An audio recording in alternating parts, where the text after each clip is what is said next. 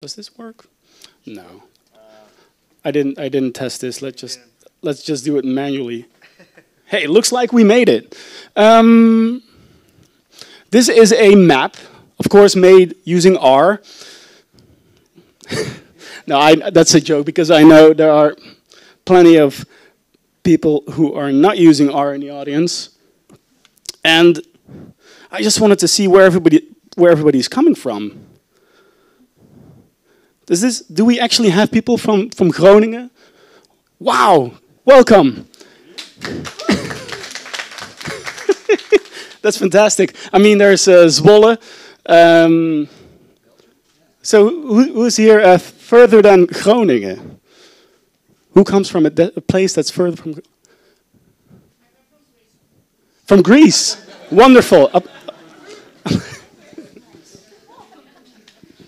Yeah. It kind of feels like Greece now in the Netherlands, right? Amazing. Well, that only shows that this group is truly hardcore. You've decided to come to TomTom tonight and meet other people, learn about what other companies are doing when it comes to data science. I think that's wonderful. So thank you all for being here. I just wanted to show this graph again. I showed it last time as well.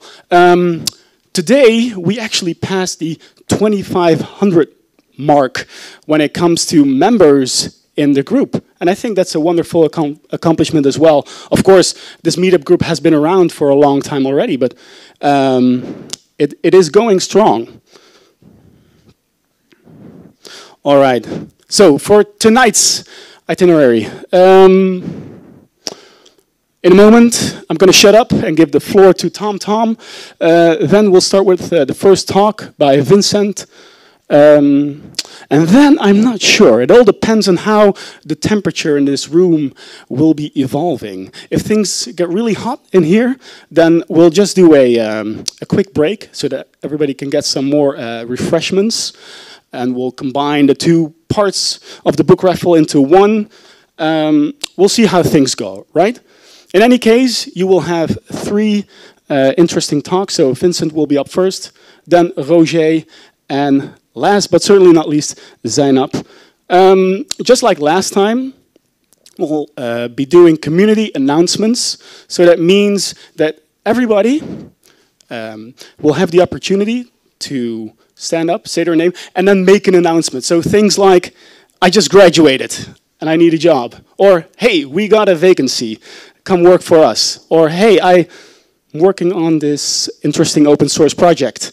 Come and check it out. So anything that you think is interesting to the rest of the community, that will be your opportunity. And after that, some more drinks, if you're interested. By 9:30, we have to leave the building, and that means that, the 11th Data Science NL meetup will come to an end. I have no date yet for the next one, for the 12th. But if you just keep checking your inboxes, then we'll have to see how things go these coming weeks. Oh, it does work. So now I would like to give the floor to Gijs Peters, location data scientist at TomTom. Thanks. Give it up for Gijs. Well, thank you, and first of all, thank you very much for being here. Very warm, very warm welcome to all of you. I hope you've all been able to grab a cold drink and maybe a slice of pizza. We have this afternoon we had a lunch and we were considering switching pizza for sushi because it was better maybe suited for this weather. I heard someone complain already that they didn't get salad. But I'm very glad you're all here, and I hope we'll survive this night and that the air conditioning will keep us cool here. So, first of all, I want to thank Jeroen for organizing this event. In the last week of April, he came to us and said, okay, I'm organizing these data science meetups, nice talks, book raffles. We want to do it at your location. Do you want to organize this? I said, yeah, sure, we'd love to. And then he said, could you do it in 2 weeks? Well, it's July now, so you know the answer. So let's talk a bit about TomTom. It's great that you're here. Probably, I fear that if I ask you as an audience, what do you think TomTom does? You'll all say satellite navigation, which is fine because we do, but we do so much more. This is Branding from our marketing department. We are the leading independent location technology specialist. We are one of the very few global map makers, and we have a vision. It's a vision for a safe, connected, autonomous world, free of congestion, free of emissions, and we're all working very hard to do that. We do that, of course, with our maps and our navigation, but we also make very real-time, very high-definition traffic products. Using latest stats, about 600 million permanently connected devices. And we're working very, very hard on our autonomous driving products, HD Maps, Road DNA, which I'm sure that Zainab will give a bit of a peek into later this night. So I won't say everything she has to say. And only ask you for one more favor. We have some leftovers from the summer party.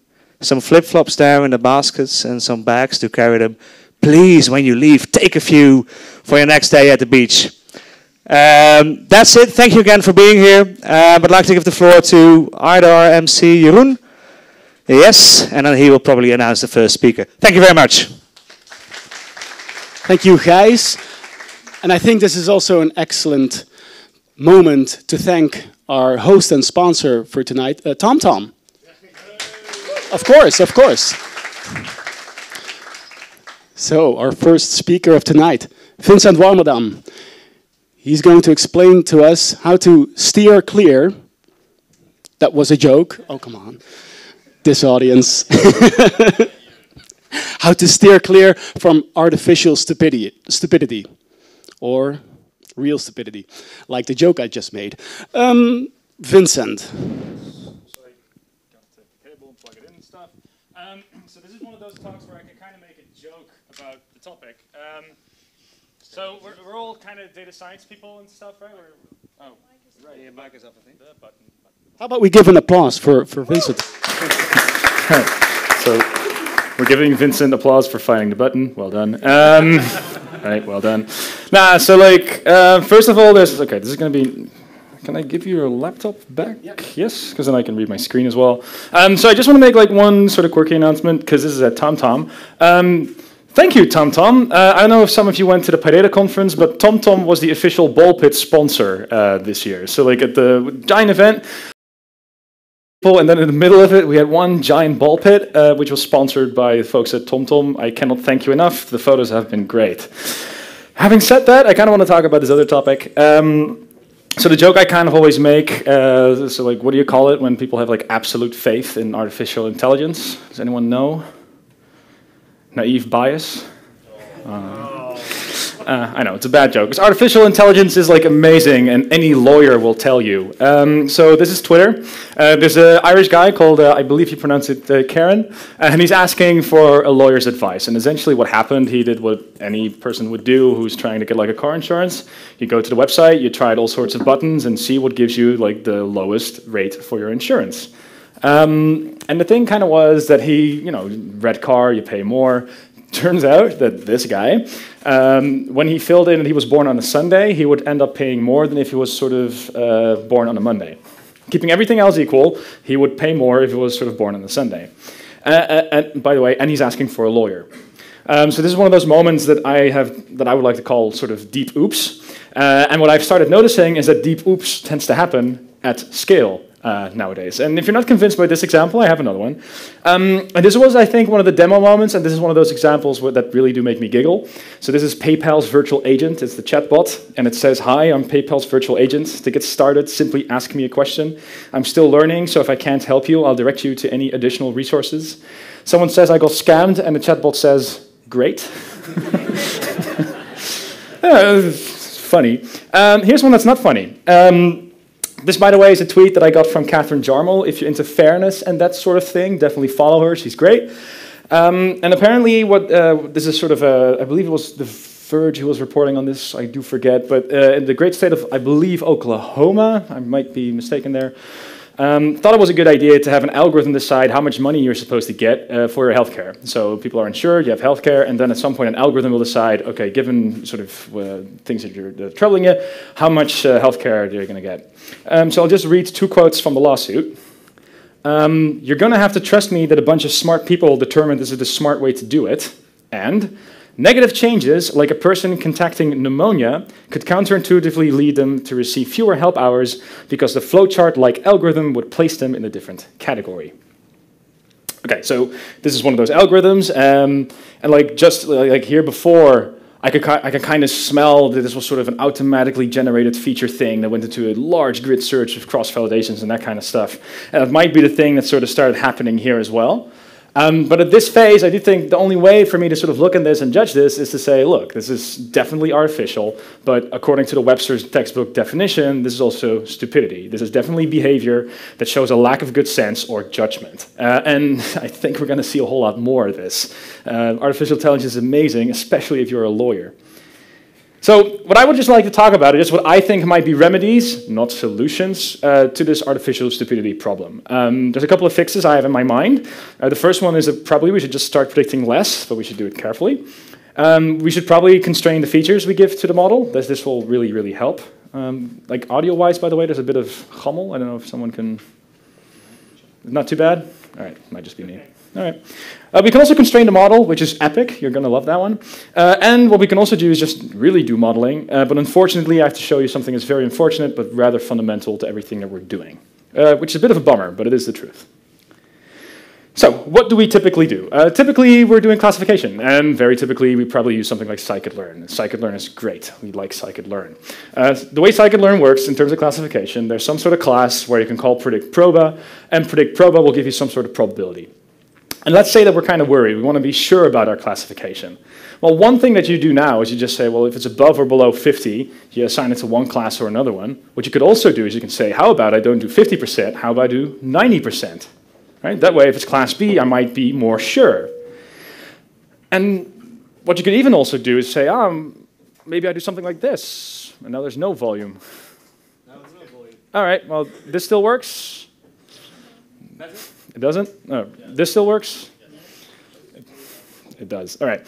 No, but this is something you can also do. So suppose that you want to say, hey, if it's class A, I need some certainty. If it's class B, it's some certainty. And otherwise, I just have this behavior that's called won't predict. And then you have the opportunity to sort of fall back. Essentially, what it kind of looks like is usually if you have like a class A or a class B, sort of when class A goes down, class B goes up, and sort of vice versa. What you might be doing to sort of prevent a whole lot of maybe stuff that happens that you don't want is you can say, look, there's this region in the middle. I'm not going to do any predictions there because, you know, that's maybe a dangerous area. That's where I don't have certainty. This will go horribly wrong, and I'm about to explain why. So, artificial data set. We have to detect colors. It's either blue, green, or red. And what I'll just do is I'll just apply the k-nearest neighbor algorithm, which, you know, sure, we can argue it's not the best algorithm, but it's just a algorithm. And what I could do is I can have it predict, and it will then probably yield something like this. So the overlap is sort of gone. You can clearly see the decision boundaries. So the algorithm will do something that goes from here onto here. And what I can then do is I can say only assign labels to where I'm really certain, where the probability is over 80%, which will then leave me with these points. These are then sort of the points that I'm sort of ending up with. And again, this is sort of the starting point. For stuff that's sort of in the middle, we'll sort of do a fallback or something. But we could sort of argue these are more certain predictions. Now, remember that this was our starting point. And what I'm about to do in the next slide, these points are all going to become black. And you're going to see sort of the region where the decision is being made. So I'm going to show the decision boundary. And what you can see here is, you know, there's a couple of regions where we're uncertain, and there's regions where we are certain. The thick red means that the probability is very, very high. And if we zoom out, we can kind of see something that's going wrong. Because I don't know about you folks, but I'm having a really hard time assigning a large probability value to this region because I've never seen any data there. But the algorithm will just say, look, it's probability near 1. But it's insane to associate a high certainty there. And we're assigning a super high probability to regions where we have seen no data, and that's super wrong. And you might be going, oh, that's probably the algorithm. It isn't. Logistic regression will do this for you. Random forest will do this for you. Deep learning will do this for you. And the thing here is, you should just always remember that predict-proba is an approximation of probability at best. It might be a proxy, but it certainly is not a synonym for certainty. Synonym, sorry, dyslexic. And the main reason for this is, and people sometimes forget this, sorry, machine learning is designed for interpolation, not extrapolation. What machine learning really just is finding like a good approximation for the mean. And the mean is really good at being the center number, not being around the edges. And here's a perfect example of that. And like this stuff is actually kind of relevant. I went to a talk at PyData Warsaw where this was sort of clearly explained. Suppose that this is from the use case here was when you're pregnant. I'm not the expert on this, but if you're pregnant, I've been told that they induce a hormone to help with the labor. Now, the research that decides how much hormones you get, I believe was from the 70s, and I believe it was done on like people from a young age group, between 21 and 25, I believe. I do think that if you do that research and you make an algorithm that makes a decision, this is a really dangerous statement, because it feels plausible, at least to me, that when you're 30, maybe your hormone levels are different, and you should probably get a different medicine. And this would be a whole lot safer if the algorithm was able to say, look, I'm not going to make a prediction about a region where I simply have not seen any data yet. Right? So this is definitely one of those artificial stupidity things that can definitely go wrong. And it would be less of an issue if machine learning models weren't designed to always give a result. I see a lot of stuff in production where there's no mechanism that assigns proper doubt to an outcome if a decision is made outside of a certain comfort zone. Luckily for us, though, this last part of the problem is something you can just fix with some probability glue, because, again, this is a situation that we have. Well, what you can just do is train a Gaussian mixture model on this, or some outlier detector or whatever. I like Gaussian mixtures. You fit some sort of likelihood bound, you put a quantile on the thing, threshold it, and you just say, look, anything that's in there, that I'm okay with. Anything outside of it, I'll just won't predict. This should catch a whole lot of stuff going wrong.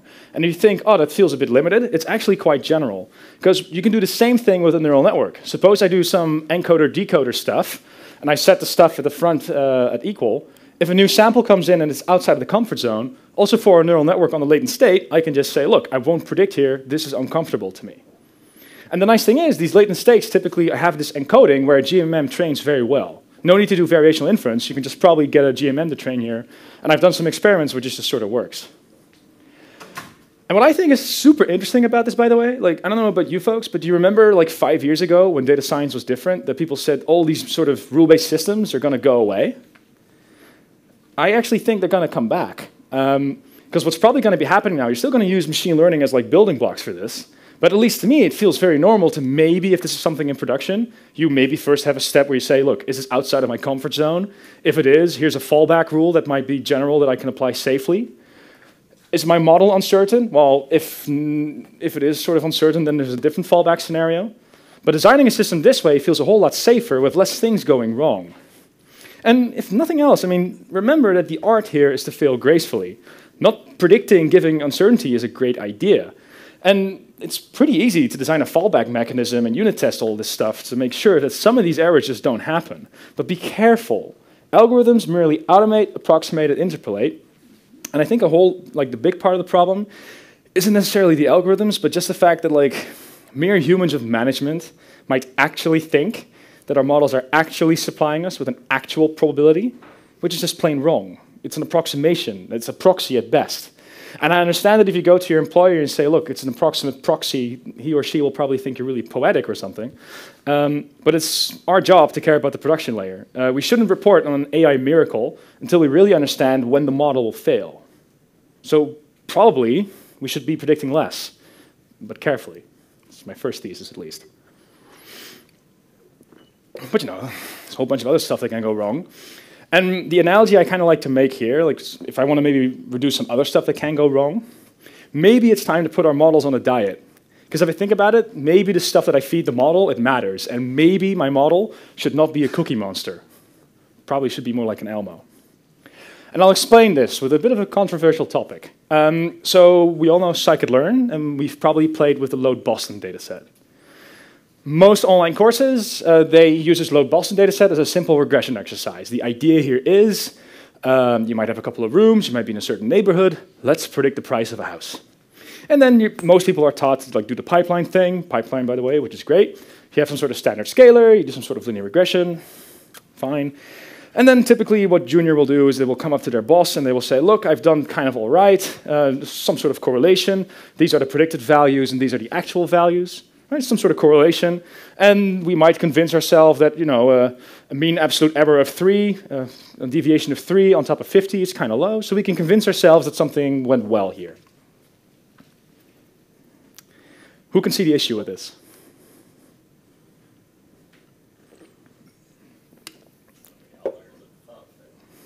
Well, maybe. You can also look at the description of the data set, and then 2 of the columns are, one of them is the number of black people that live in your town, and the other one is, I'll just loosely translate, the number of plebs that live there. This data set came from the 70s, when the world was, not as politically correct as now, I could say. But here's the thing. You can sort of look at this chart and convince yourself that you're doing the right thing, but if you realize that this is sort of in your data set, you might be overfitting on something. It's not the train test thing, but the cost function. I don't know about you, but I'm having a really hard time coming up with a use case where this sort of stuff isn't sort of pre-laundering pre-existing bias, right? It gets worse. But first it gets better. So what I'm about to suggest is that we sort of fix this. We should maybe do something with fairness here. Before we do that, though, we should find a way to quantify fairness in this case. I will say fairness is like a huge topic, right? And there's many different aspects to this, and I'm just exploring this as, myself. But a definition, which is just merely a definition of fairness, there's many, is I could, for at some point, say, like, if my algorithm has a different prediction for group A as opposed to group B, yeah, and group A and B can be like gender or whatever sensitive variable you want. But if I can measure that that is not equal to 0, then at least I have a signal that I'm being unfair in a way. I'm not fully fair yet. There's other things I should consider as well, but this is, if nothing else, a starting point. And what you would do is you would sort of do some bootstrapping. You take your group A predictions, you take your group B predictions, you do some bootstrapping sampling, and that difference, that's a proxy for unfairness. So I'm about to show you a trick, and the hope is that this will go down. So the first thing that you could do is you could say, oh, I'll just delete the sort of the sensitive variables from the data set. Not the worst idea, but I do hope that we acknowledge that that is extremely naive to think that then the problem goes away. Probably this data set is biased to start with, so other things like income probably correlate a bit too much with these variables that we're throwing away. So just removing the columns isn't enough. But there's this other trick that you can do from linear algebra. So in linear algebra, you have this notion of projections. So you can sort of say, here's a vector. I'm going to project that onto another vector or away. And one thing that you could do is you could say, look, there's this one projection that is sensitive, VB in this case. I'm just going to make sure that my other vector, VA, is projecting away from it. So that's the trick. It's kind of like Gram-Schmidt process for the math people here, but it's a little bit different because you're not doing this on every single column. You're just filtering away the information from the 2 sensitive columns in this case, because I only have 2 sensitive columns. This is the trick, so let's just look at the effect. First I'm going to demonstrate the normal situation, then I'll show you the situation with 2 dropped columns, and then I'll show you the situation with the information filter. And to judge how that works, this is sort of the mean squared error chart, so this is just what we predict what's actually truth, so that's sort of how accurate is our model. And this is the proxy for unfairness. And I would just like to point out in this data set, this is like 12 points of unfairness, and the house price has like 50 points. So an unfairness of 12 is like a pretty sizable portion of the house price. It's something we should be concerned with. So I'm about to switch, and you're going to see what happens when I drop 2 columns. The orange is sort of the new situation. And we see it's actually moving more towards 0, so that's a good thing. But statistically, we're nowhere near. Here's what happens when I do the information filter. It's still not perfectly 0, but we're getting near significance at this stage, so that's a good thing. But you do notice that this guy is suddenly a whole lot worse. Pay attention, though, because the way it's worse is interesting. Because the predictions where it's bad at is at the lower segment. The stuff that's in the upper segment is going fine, but the stuff in the lower segment, that's suddenly where the skew is, which tells us something about bias in this data set. Like, being able to see that is actually kind of interesting.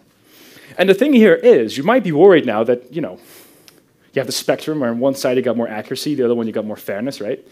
And you can sort of, imagine this is kind of unfortunate because, I don't expect corporate incentives to align here.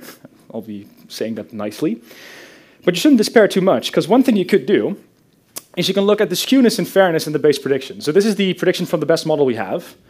And this is the difference between the accurate model and the inaccurate model. And there's definitely like a pattern here. This is like predictable. So also here you can come up with a rule that says if the unfairness is just too big, fall back, don't make a prediction, have a human look at it. So again here we're able to design something. It won't solve everything, but at least it's a good proxy to prevent artificial stupidity. And it goes beyond just checking for accuracy. But here comes the issue with it. So first of all, like fairness is sort of in the eye of the beholder, right? So different people might have different opinions on what fair actually means. But there's a worse problem. I like this trick. But in order to apply this trick to cause fairness with regards to income and skin color, I need to know the income and skin color, because otherwise there's no way for me to correct on this, which suggests that fairness might come at the cost of privacy. And my way of thinking about that is that might be a bargain, if you really consider it. Because let's be cynical. It is possible that you have third parties now sort of saying we aren't allowed to know your gender, kind of as an excuse to not apply any form of fairness. And as we saw before, imagine now I had the same data set, but those two sensitive columns weren't in there. I would silently still have unfairness in my data. There would be no way for me to correct that. And, do I trust people with my data is definitely sort of a conversation, but the argument is without me giving this, it's going to be hard for me to retrospectively check if the model is fair at all. If you see a solution for this, definitely tell me, but I think this is sort of the fundamental problem here. Because, fairness is beholder stuff. That said, also here, this trick you can also do on the latent state of a neural network. I've done some experiments with natural language processing. Like the man, woman, king, queen thing, it doesn't hold for all sorts of things. If you say, I want to have a sandwich minus tomatoes plus tacos, you're not going to get like stuff you put on a taco. But for gender, it does seem to be a bit prevalent. This is a way where you can sort of say, look, there's man, woman, there's king, queen, let's make that orthogonal, and the resulting vector space should have less bias. Yeah, not going to be perfect, but at least something you can try to maybe address this. The variables that you put into your system and how they are processed, I think, are more defining of the end result than whatever machine learning algorithm you'll end up using. I like seeing modeling pipelines where you explicitly, exclamation point, select columns from a data frame because it should be a fundamental part. I don't like seeing people just put X and Y and then do cross-validation. I want you to consciously decide what columns you're using, because otherwise this stuff will go wrong. And if understanding what goes out of your model matters, then so does the stuff you put in. It's just a fundamental relationship. There's no way around it. So it's our responsibility to consider this.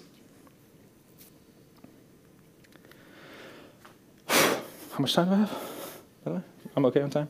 You are. Okay, good. I was another half a beer. But important stuff. But now that I've discussed some stuff you could do like heuristically, let's maybe now talk about fundamentals, because I will admit this is going to be my main interest in the next couple of years. Because maybe we've been designing this stuff wrong.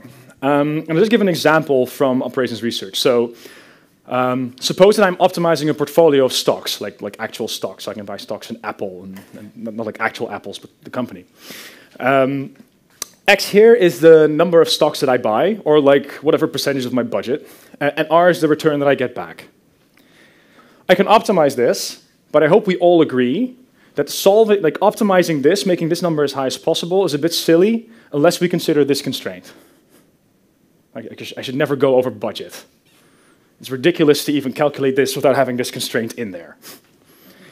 What would also be silly is to do that without this. I probably have some sort of risk preference that I shouldn't go over. And the thing is, you might be saying, look, you add a constraint, but that means that your maximum profit is going to get lower. And I would say, yeah, but I don't care, because the application just improved a whole bunch. But then if I look at stuff that we're doing in machine learning, we're always just, to the most insane Kaggle extent, we're just trying to make the accuracy as high as possible and just optimize one sort of metric without being able to add any constraints whatsoever. And that feels flawed. It feels like we're overfitting on the cost function in that sense. It seems more interesting to just design systems where you add constraints. And the thing is, there's actually a couple of constraints we can already add to these systems. And I'll discuss three. One of them is monotonicity, the other one is fairness, and the other one are label guarantees. So what does monotonicity mean? Well, to put it in math, suppose that f is the machine learning algorithm that I'm considering. I might be able to say something in the line of, if you smoke more, you should be less healthy. Any model that doesn't have that is wrong, so I can just add it as a constraint, meaning that there's one column that should have one and only one type of relationship with y, namely monotonically increasing or decreasing. An example of that is if you just have one axis, you just say, look, whatever value I that's lower than j, the prediction for that value should be lower. And what you then get is something that's already in scikit-learn, namely isotonic regression. And it sort of looks like this. You have one axis, and the relationship can only go up or it can go down. And you might be wondering, when does this matter? Well, for starters, suppose you got some sort of data set with a weird outlier in there. Suppose that that person's a chain smoker, but also a millionaire who can get the best doctors in the world. Then you don't want to train a random forest and get this. If you add a monotonicity constraint, you get this. And it's still not perfect. You can probably get a slightly more accurate model if you delete the outlier. But at least now we've guaranteed some form of safety. We will never sort of break our monotonicity rule because it's a constraint of the system. And you might be wondering, like, is this limited to simple models? Well, first of all, simple models aren't limited. And second, no, there's tons of stuff that does this. So there's this package called TensorFlow Lattice. They do a bunch of cool tricks. But one of them is that they can guarantee monotonicity. The idea is that whatever block you have in your neural network that receives monotonic inputs should coincidentally also have monotonic outputs. And by doing that, you can actually guarantee that the relationship from your x to your y is either up or down, but not squiggly in between. XGBoost also has this, and you only have to go to the documentation page, where I copied this chart from, to find out. Here's a system without monotonicity constraints, and here is one with. XGBoost has this, you just have to turn on the switch. But if we're so focused on getting our accuracy right, you're not going to sort of notice these sorts of features. And I will argue, features like this can also improve your test scores, certainly, but moreover, they can add safety to your system. And since we're on the topic before, how about we do a similar thing for fairness? I can imagine that maybe I have some information about the human race, and maybe I have some information about the human gender, and I can argue that in a lot of cases I don't want to have any bias based on those sensitive variables. Now, it gets a bit mathy, but for logistic regression, what you could do is you can say, I have these sensitive columns, and I want the distance between that column and the decision boundary to be kept at bay. It's a way of formulating fairness. It's definitely an approximation. But what you can do, and a colleague of mine implemented this, it was really fun to build actually, is you can add some sort of fairness coefficient, and you can have sort of this linear system then say, look, if I want the fairness to be at a certain level, then I'm still optimizing the best accuracy, but I'm constrained on this. So this is essentially a system that says, given a certain level of fairness, find the best accuracy, but don't compromise on the fairness. I have two other colleagues, Stijn and Henk, and they kind of made a neural variant of this. Freaking hipsters. So the idea is still kind of cool, but the idea is you have some sort of x, and this is something you want to predict accurately, but you don't want this to correlate with sensitive columns, so to say. So what you could do is you can say I have some sort of normal classifier and some sort of adversarial, and I'll just have a cost function where if I can predict this very well, that's good. But if this metric can sort of predict these very well, that will be bad.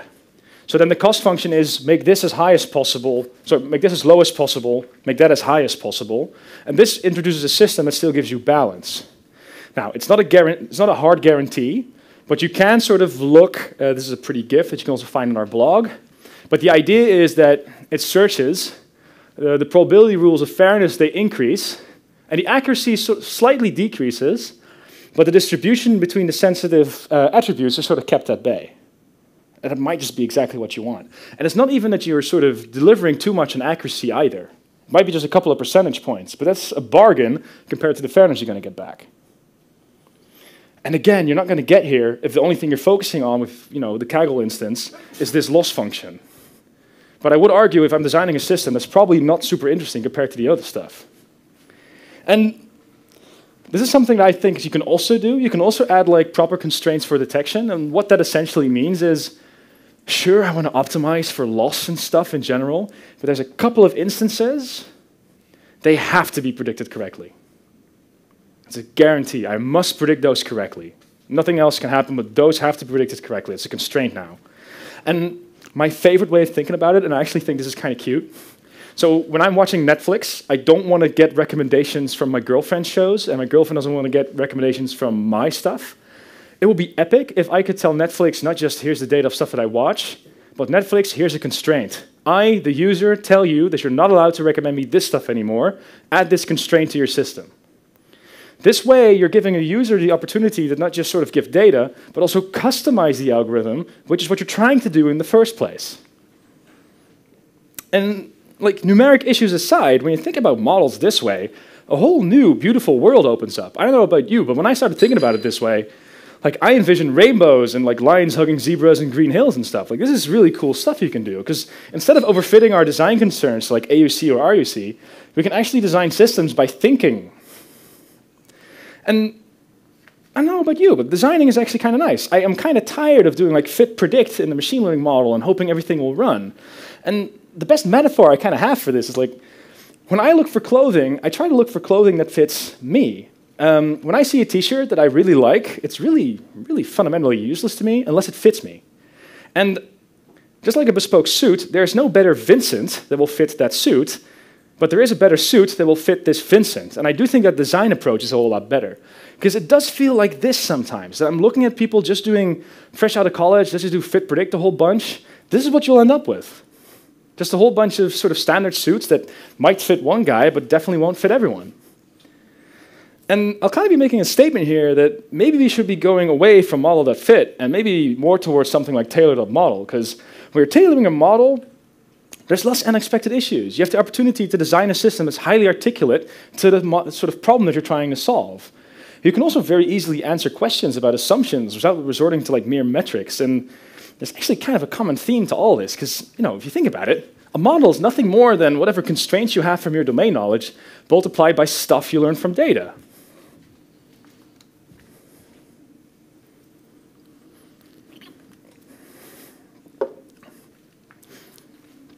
And that's kind of interesting, because if you think about it, this prior that you have in your model, that's a constraint. Typically, you can say there's regions where I think the prior should be 0, henceforth, we should never have a model there. And just like a bespoke suit, maybe we need to accept that calling model.fit is incredibly naive, and maybe we should start doing what people do in physics. Because a physicist will look at a system, and they won't try to just predict, they mainly try to understand. And I have one final example of this, and I kind of want to show you both the beauty and stuff that will still go wrong, but let's consider one final data set that involves chickens. It's my favorite data set for training. The idea is as follows. So these are like the averages across all the different diets, and every dot you see here is a chicken. There's a couple of chickens that over time they gain a bit of weight, they gain a bit of variance, but the idea is we would like to be able to predict the weight of the chicken, because the butchering industry is sort of interested in that. And what people will typically do, and this is what happens if you put a deep neural network on it, by the way, is they will make like a one-hot encoded variable for the diet, chug it in, and you get something like this. But this, the lines are now the predictions, by the way. But I hope we agree that this is fundamentally wrong, because if a chicken is born, if a model says that depending on the diet, when you're born, you have a different weight, that makes no sense, because the effect of the diet happens after you had your first meal, not before it. So fundamentally, I can already say this model is just wrong. And what I can then do is I can sort of think about the problem. And you typically do that with a whiteboard and a coffee. You can sort of say, by looking at the mistake I'm making here, maybe I should just say I have some sort of intercept that's the same for all the chickens, but the slope, that's a thing that's different for each diet. And getting this into scikit-learn is actually kind of tricky. Especially when I look at this image and I kind of notice that this sort of the deviation is also increasing over time. So then I might want to expand this idea such that the variance also increases over time, but that also depends on the diet. Now, you've got this awesome tool called PyMC3 where you can sort of estimate all these parameters. And I'll just demonstrate what it's like to do PyMC3 again. So this is the sigma over time per diet. This is the sort of growth per diet. There are apparently R2 diets that have a very high rate per time step, but one of them has a much lower sigma. Like, this feels like a conversation I'm sort of having with my model. I'm sort of doing hypothesis tests as I'm sort of training this stuff. And scikit-learn will not give you this level of depth or this ability to have a conversation with your model. And I also get uncertainty estimates, which means that I can make a prediction with sigma around it, telling me how certain or uncertain I am about my prediction. And, you know, I don't know about you, but these models are perfectly explainable because, again, you literally model them. You have way more options to ask what-if types of questions. You can even do like hypothesis tests with them because I can ask, is this a significant difference or is it not? And you might consider that human bias is a downside, and I guess it will be kind of okay and fair. But the main downside is something that's way worse. Because as you're building this model, you will not discover that some of these chickens die prematurely. You only find this out if you're sort of doing analysis in this data set. But the thing here is, a couple of these chickens, they die kind of early. You don't know why. It might be because of the diet. But the model's not taking this into account in any way or form, unless I notice it, unless I can tell the model this is something that we should take into account. And every model has this problem. So this entire talk I've kind of spent talking about like side effects of our models that go unnoticed if we're not careful. But to emphasize the main point, even what I would call the best model, they can totally fail if we don't understand the problem that we're trying to solve. Because we might be building a system that produces dead chickens if you're not careful. If you automate this stuff, you're going to maybe get this result. Beware of the lawyers. But there are some remedies. I think maybe predicting less is a great way to remove risk, but be careful about your definition of certainty. I also think that constraining features is actually kind of a nice thing to do. Optimality goes a lot further than ROC, AUC, or MSE. But maybe just saying, look, model, you're not allowed to fit on this sort of stuff, that's actually not a bad idea. We should probably consider models that constrain. I think they're great. And a great way of sort of mentioning that is by just taking into account something of a prior. And that allows you to design Bayesian systems which in general are way more articulate, and you should try them. But most importantly, take a step back and think about what you're doing. Beware the dead chickens, because they are there. Natural intelligence isn't such a bad idea. Please grant yourself the freedom, creatively, to understand the problem, because I think this will help you a great deal in designing the solution. If you're looking for inspiration, there's a really cool checklist called Dion. Just Google that, Dion Data Science. It's a really cool checklist of stuff that might go wrong. You can tick that off, and you can and then there's a banner for your README that confirms that you've thought about it. But there is one more thing I just want to mention, and that is that I've sort of noticed whenever I give a talk, I have these people mention, oh, those are great ideas, Vincent, but it's really hard to apply the maths because I'm just not really there yet. And I do kind of recognize that if you're sort of new to this, maybe building this math stuff yourself is kind of hard. So I'm happy to announce that on behalf of Go Data Driven, we've open sourced some of our internal scikit-learn tools into a project called Scikit Legos. It's been a bit annoying. I saw some of my colleagues implement and reinvent the wheel over and over and over again. But some of the stuff we've now consolidated in an open source package. The fair classifier you saw before is in there. The information filter you saw before is in there. The thresholding trick is also in there, and we would love for everyone to play with that. Meet us on GitHub. We're also very interested in ideas that come from the community, so if you have a really cool idea, we might just want to implement it. This is already in production at a few clients of ours. Do let me know, and let me know if you want to have stickers. Thanks. Thank you, Vincent. So stiff, eh? Yeah, right on time. Yeah. But I still want to give the audience the opportunity to ask a question or two, if there are any. There's certainly a lot of food for thought. I don't know if anyone has been able to articulate a question already. Yes? So in your examples of fairness, you took something where everybody has domain knowledge, right? So like sex, race, or typical things where... Well, I would argue not everyone has that, but yes. Okay, yeah. Good. So right here at TomTom, how do we know lack of fairness in our model for a map? Right, so it's funny you say this. I was listening to 99% Invisible yesterday, and there was a woman there who sort of had a great story about unfairness in driving, actually. I'm just going to mention the audiobook I'm currently listening to. It's actually kind of great. Invisible Women, Exposing Data Bias in a World Designed for Men. One of the examples they had is in Sweden, they do this snow shoveling. And you know, this is policy stuff as well, right? But you can do snow shoveling on like the car roads. Technically, though, those are usually like the fellas going to work who use those roads. The pavement itself doesn't get cleaned. And if you consider that, you know, people are walking around with their stroller, that's kind of hard to do, and they might slip. They actually kind of found out that most of the accidents, most of the victims of traffic accidents during winter in Sweden were all women, because they were sort of driving the toddlers around. This is sort of a example out there. There's probably lots of these. The thing is, I'm a guy, and I'm probably blind to most of this stuff. Also, I think this privacy thing is also going to be a bit of a painful thing, because you probably need to know the gender of all your drivers to sort of know if your software is doing the right thing. I can imagine in general, a car is probably designed for a guy, just like the ergonomics of it, like the height and that sort of stuff. So I can come up with all sorts of biases here. The main point I want to make here, though, is it's not all about the accuracy. It's usually other stuff you want to constrain as well, because that's what makes the system interesting. Another thing you can do with this, by the way, with the information filter, if you're into fraud, it might be that certain types of fraud are just very easy to detect.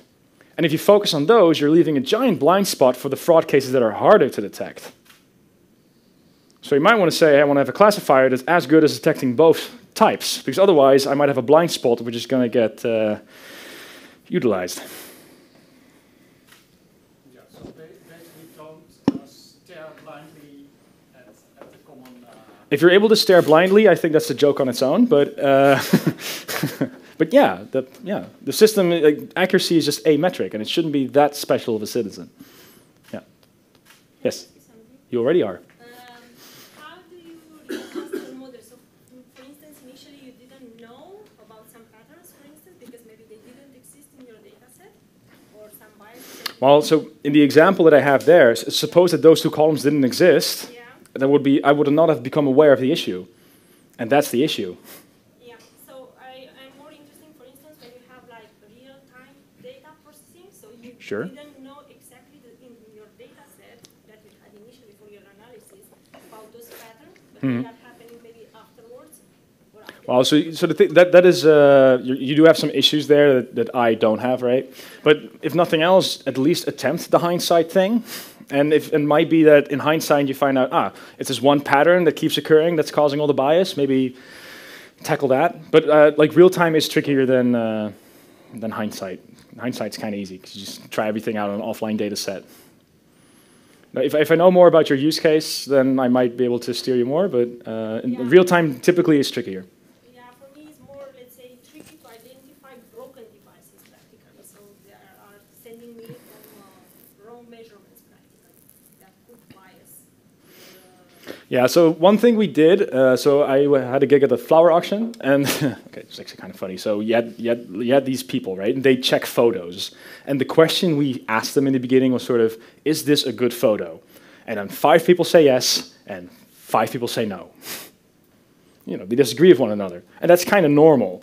And I think people who label, that's a human thing, so there's bound to be errors in it. One thing there, maybe don't take a quantifiable attempt there, but just talk to these people and get the conversation going and make sure that that feedback loop also exists sort of on a qualitative level. Make sure the people that, you know, maybe participate in the day of labeling, that's usually a pretty good thing to do anyway. Yeah, thank you. One more question? So, in our community, we tend to name modeling as if we understand the things that happen underneath the hood. Mm-hmm. Shouldn't we emphasize that you only model if you understand the dynamics of the system? So this is kind of one of those language things where I guess in our field there's like many definitions that are different but mean the same thing, and there's like a word that's the same that can mean different things. So like with machine learning, am I teaching the machine or is the machine teaching me?